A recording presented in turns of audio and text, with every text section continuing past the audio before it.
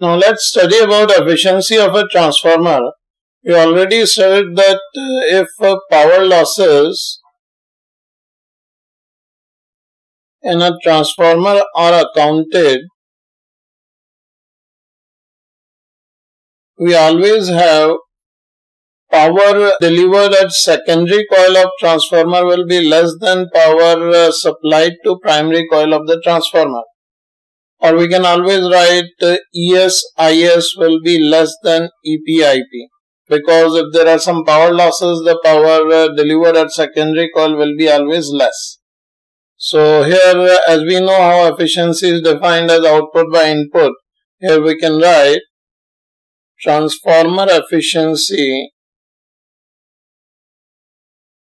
This can be written as eta is equals to power delivered at secondary coil of transformer divided by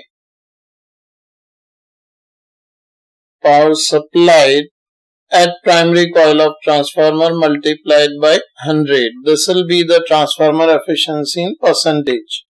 This we can write as ES-IS divided by EP-IP, because we know power delivered at secondary coil is ES-IS and that supplied to primary coil is EP-IP multiplied by 100%, and this power delivered to secondary coil can also be written as EP-IP minus power losses in the transformer divided by EP-IP multiplied by 100 in percent. This is the way how we define and calculate transformer efficiency.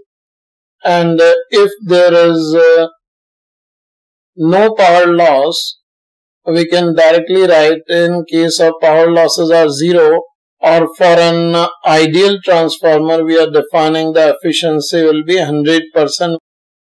Whichever power is supplied to primary coil will be as it is delivered at the secondary coil of transformer.